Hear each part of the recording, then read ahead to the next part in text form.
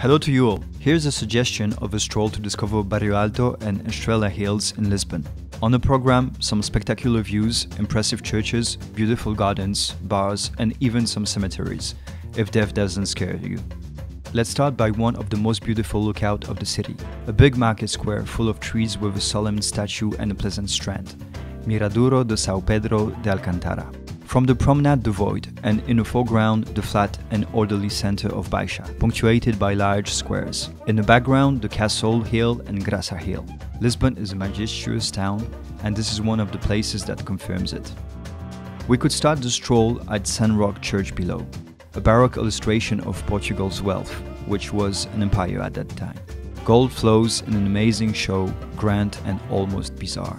Or we could start some 300 meters below, in the ruins of the Church of the Carmelites. The earthquakes in 1755 and the hands of reproach of a god who left his house fall in its faithful on All Saints' Day, a crepuscular and quirky place. Bairro Alto is made of lanes in a grid pattern, known for being lively in weekends, many bars and restaurants, many tourists and dealers. Although some nice places to go out remain, the whole progressively loses its charm with the growth of tourism. But let's start again towards Príncipe Real Gardens. Along Dom Pedro 5 Street, 20 bars and restaurants, and especially Jaraconda from South America, in bloom in May, covering the sky and the pavements with purple flowers. Príncipe Real is the heart of this posh district with many luxurious boutiques. It is, above all, a beautiful garden full of trees which can be sometimes exceptionally big. You will also find here several stands with welcoming terraces, benches, lawns, a market on Saturday mornings, and a magnetic, easy-going way of life. We are 2 steps from the University Botanical Garden, one of the many in town. Don't miss on a romantic and educational wonder in its shady alleys. Many species of palm trees, bamboo, bougainvillea, yucca, monkey puzzles. The outdated but charming Natural History Museum could complete the visit. If you like religious architecture and azulejos, don't miss visiting the Carter's Convent, an educational guided tour of an exceptional place strangely hardly visited. Going down, Neto Park looks like a village square with many bars, cafes and restaurants, more or less original, such as a craft beer bar, a Persian restaurant or a Danish cafe, among others. One of the best cocktail city bar is 2 minutes away. Foxtrot is a charming and low-key place, where you can go drink some of the best cocktails in Lisbon.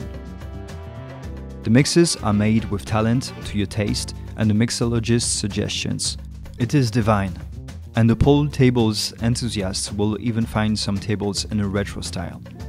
The next step is the inhabitants of Lisbon's favorite garden. Estela Garden is near to the church bearing the same name. The famous tramway 28 goes through there. Here we are in another posh district of the Portuguese capital. The garden is rather big, well kept and lively. Budding botanists will find many tree spaces, cacti and flowers. A cafe surrounded by water and kids' playgrounds. Opposite, the English cemetery had been for centuries the last resting place for non-Catholics and strangers who had the non-so-silly idea to die in Lisbon. Romantic and lush.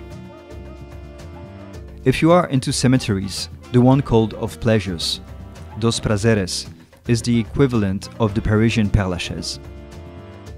The tramway 28 will take you there. The former royal hunting ground became a massive necropolis dominated by the smell of slender cypresses and where rectangular mausoleums of dignitaries revel in elegance with each other.